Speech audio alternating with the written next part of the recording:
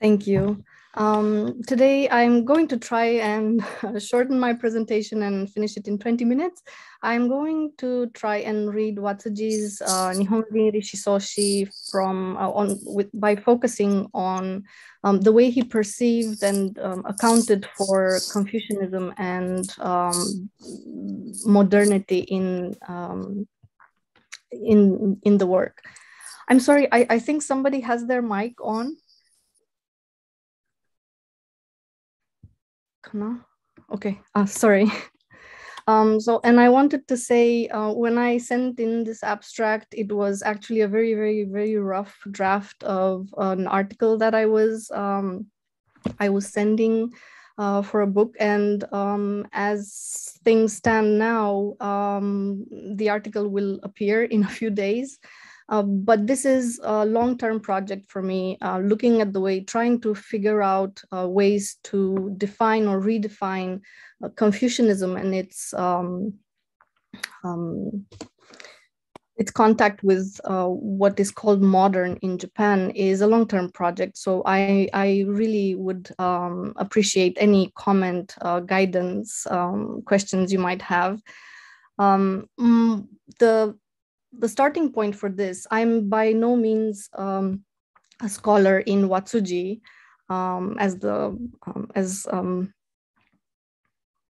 sorry, my apologies. So my interest in this started from actually looking at Confucianism and the relationship it had with the idea of an emerging nation at the end of the Edo and in the Meiji period. So dealing with this particular topic means that for me, I always hit a rough spot when we're talking about Confucianism or the possibility of still engaging with Confucianism philosophically, especially in the post-war period. So I started looking into what scholars are doing about, or how scholars are redefining Confucianism in China and how they're reframing that conversation in China. And especially after Kitty Paramore's Japanese Confucianism cultural history, there's this question that just doesn't give me peace. Is there actually no way for us to talk about Confucianism and its experience in modern or pre-modern Japan without always associating it with conservative and backward elements in philosophy?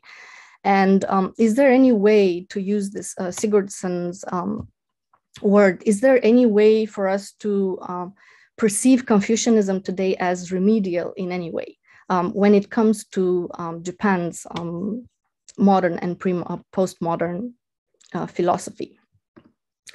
So why I stopped at Nihon Rinrigaku Watsuji is there are a few reasons, but the most important for today's topic is the fact that Watsuji seems to offer a framework that will allow for this kind of philosophical path forward for Confucianism in modern and post-war Japan. His framework gives me the possibility of redefining Confucianism in a way that it can account for its philosophical porousness and multiplicities of manifestations. So this is my main idea for today. And I'm going to take a quick look at the chapters on Edo ethical thinking and Meiji ethical thinking. And in the end, I'm going to try and explain how I saw this possibility of a way forward, a path forward in terms of Confucianism and modernity. So I feel like here I have to go back to our Maruyama, who is actually, to this day, I think he's probably the single most influential intellectual talking about Confucianism and Tokugawa in the Tokugawa period. So to this day, it's still very much respected theory. So just briefly summarizing his idea, following that dissolution of the Shushigaku mode of thought throughout the Edo period, his studies in the intellectual history of Tokugawa in the end points to Confucianism's inherent incapacity to break down the deeply ingrained feudalism and its ultimate role in basically supporting the feudal status quo and impeding any kind of socio-political evolution. So in his argument, the Tokugawa society's rigid class separation is essential to his theory on Confucianism and modernity. And as he emphasizes, he does say that the consciousness arising in such an environment, a rigid environment, inclined towards a narrow conservatism, lacking in public spirit and open-mindedness. And while Watsuji himself also has many similar points to Maruyama's theory, I will focus here on the main difference I found between them. Mainly the fact that Watsuji has a more forgiving account of Confucianism. Of course, his work is also cultural history. It's not a philosophical investigation per se, but in the end, it's relevant that he presents Confucianism as both restrictive, but also creative. And while he sees in Confucianism a streak that legitimizes the feudal social order, and it points to a very stagnant and intellectually and socially obtuse kind of Confucianism, he also sees in that Confucianism a seed of a modern consciousness, or at least a proto-modern consciousness. So he does point at its creative nature and porous nature throughout his book. And one important idea he puts forth is how Confucianism actually acted as a sort of ethics before ethics. Before the discipline was brought in from abroad in the Meiji period, Confucianism was what showed interest in discovering universal ethical principles. So in this discussion, he also talks about how Confucianism has been capable of adaptation and intellectual porousness. Especially, he made this discussion surrounding the emergence of a chonin spirit, Seishin. So how does he exactly account for this contradictory value of Confucianism in the early modern period, in the Edo period? How does he make sense of Confucianism being both traditionalistic and creative? And there he comes with a category, he comes up with these two categories of Kangaku Confucianism and Minshu, or Shigaku Confucianism. So in a very, very broad translation, I would say that Kangaku Confucianism would be something like Orthodox Confucianism, and Minshu Confucianism, I called it popular Confucianism, but it's a problematic term. So I will stick with Minshu Confucianism for now. So the hint to this interpretation comes from the preface to the book. How to read this contradictory statement, because in the preface he actually posits that all historical processes, including ethical thinking, one assumes, are affected by two essential vectors, so to speak. One is the spatiotemporal limitation, and the simultaneously present and divergent forces of creativity and traditionalism. So within this framework, his approach to Confucianism already seems markedly different from Maruyama's. And if here Watsuji identifies these two divergent directions in the evolution of Edo Confucianism, largely abiding by the same two principles I just mentioned, the traditional and the creative streaks, vectors. And within this framework, for him, Kangaku Confucianism seems to represent the traditionalistic direction, that direction which was inward-looking, stagnant, focused on maintaining the status quo, while on the other hand, Minshu Confucianism seems to represent the creative direction, which was founded on its search for universality and openness in intertraditional dialogue. So therefore, he does seem to emphasize here the intellectual porousness in this streak of Confucian scholarship. And this is actually the part that he dedicates the most attention to in the Edo chapters. And he focuses on its particularly creative and universalistic potential. And he shows how the spread of Minshu Confucianism happened, how he came to talk about the Minshu Confucianism, how Confucianism actually went from the top layers in the military class into the lower layers and then into towards the chonin classes, only to return in the end in a completely, in an altered manner.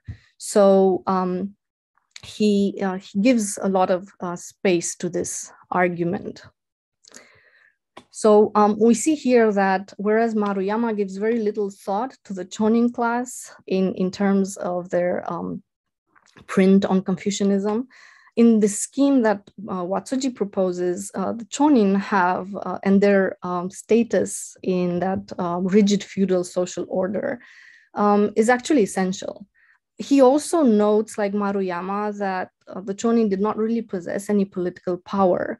But on the other hand, he also doesn't seem to give too much weight to that because he focuses more on the opposite point, on how this social order imposed by the Tokugawa Bakufu was in fact very lax, and which pointed to social mobility. And this in turn was very much supported and kind of pushed by Confucianism. So Confucianism in this logic continued to respond to the social changes in society and adapt. So he gives several examples, but because I'm trying to move towards the discussion, please allow me to skip. And if you have questions about it, I will try to answer. Moving on to the Meiji chapters, however, things are not so simple. Although it's somewhat easier to identify Watsuji's stance on Confucianism and modernity and that emergence of a proto-modern consciousness in the Edo period, the same is really not the case for Meiji. So here, the bulk of his interest in these chapters, the bulk of his interest is aimed not at Confucianism's destiny, philosophical or cultural, but at actually grasping the crux of Japan's modern issue, Kokutairon and the rise of an increasingly illiberal mood in politics. And throughout this discussion, of course, Confucianism comes up again and again in the debate between Nishiyamane and Nishimura Shigeki, how appropriate it is to adapt and adopt a Western morality, how it should be combined with what elements from Confucian morality. He again talks about the Confucian loyalty in the arguments surrounding the Constitution and the Rescript, and more so in the part about Inoue Tetsujiro and his role in the spread of that type of Kokutairon, that very anachronistic type of Kokutairon, and that Confucian sounding morality, which is not quite Confucian, as he also makes the point. So here we are just left to our own devices to interpret how Confucianism evolved in this stage. So here again, we'll have to, abiding by his, going back to his framework, we can try and interpret how Confucianism behaved at this confluence of traditionalistic and creative forces of history in the Meiji period. So in this period, where he covers the Meiji period, I was telling you that he doesn't seem to give so much space or thought to Confucianism itself, but it seems to be, the entire period seems to be that renegotiated intellectual space of the Meiji period is focused on that single-minded quest to find a national morality, which is also misunderstood. So here he also makes a very important point of how the idea of nation was misunderstood, but this is what he focuses on. So here we see that Confucianism is reduced to a certain degree to an adjacent position because all of a sudden it becomes only one of several available intellectual resources. And these resources can very well be used by traditionalists or individualists, because these were the categories he mentions here. So as such, his exploration doesn't really go too far into following the Confucian legacy. But what can be inferred about it from these chapters if we go back to his framework? So if we go back to these forces of traditionalism and creativity that would function in the Meiji period as well as in the Edo period, we have to presume that the Confucian strands of ethics continue to be affected by the same basic principles. So although they're redisposed in the Meiji period, they still exist. And while Watsuji doesn't really touch upon this, his references to the Meiji strand of Mito scholarship suggest a shift in its orientation, in Mito school's orientation.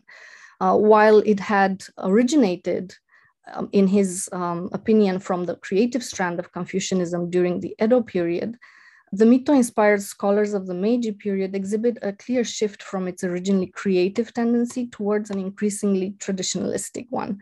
So following its association with the Meiji political authority, Mito now seems to exhibit the same type of stagnation and intellectual obtuseness encountered earlier in the Kangaku strand of Edo Confucianism, only this time also paired with a very modern brand of ultranationalism.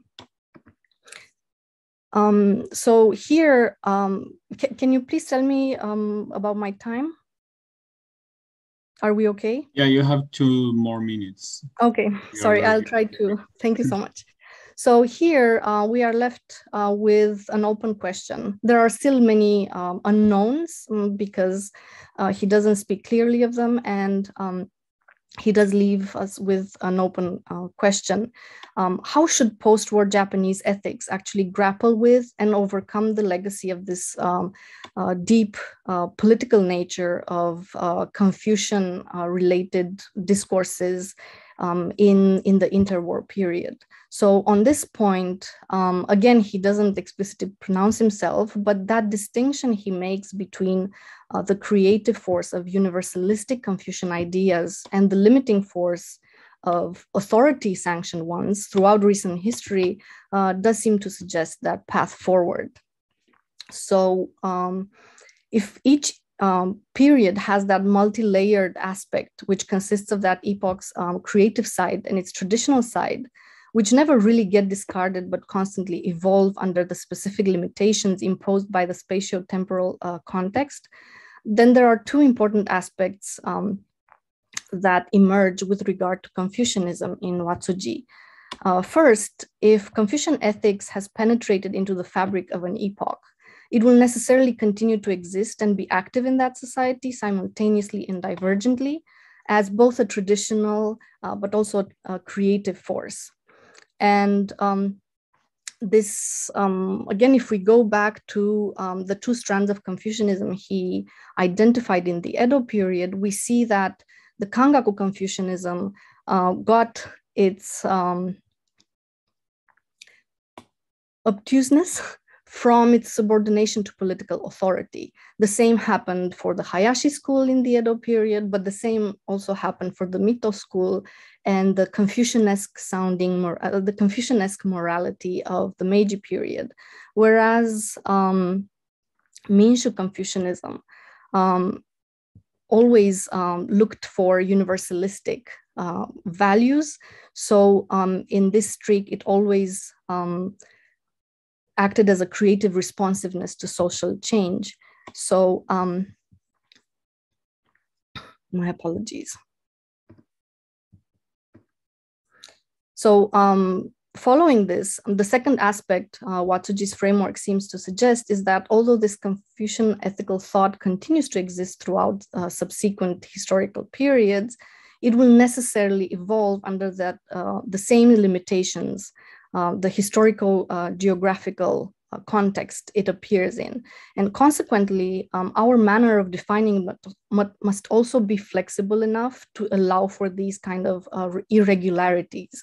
So one example of such a relevant historical limitation is the specific character of Meiji intellectual history, which we don't seem to talk about enough, especially in Confucian-focused studies. Following the sudden exposure to that multitude of alternative philosophical schools in that period, local philosophical traditions have also entered a new stage of development, where certain renegotiation and fragmentation became inevitable. And Confucianism would have gone through the same thing. So when Watsuji gives us this less definitive diagnostics of Confucianism, it does seem a little more promising, because it allows us to move beyond saying that, Confucianism became taboo in post-war Japan, and there's no point, there's no relevance, no philosophical relevance to it. If we stay within Watsuji's framework, we can look for new ways to define and describe occurrences of Confucian ethical thinking. We can no longer just use the purist views which seek to define Confucianism today just the way they defined Confucianism during the Edo period. And that category of Confucianism itself is now under investigation, under discussion.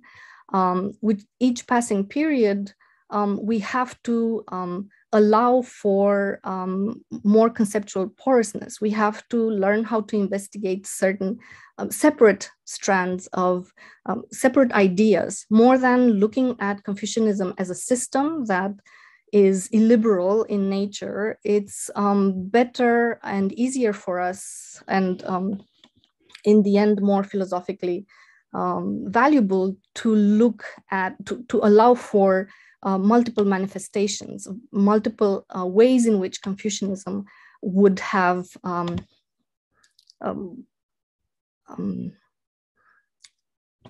interacted and responded to modern philosophy and postmodern philosophy. And sorry, I'm really sorry, I'll stop here. Thank you so much. I hope I didn't speak too fast. It was very interesting. Thank you very much.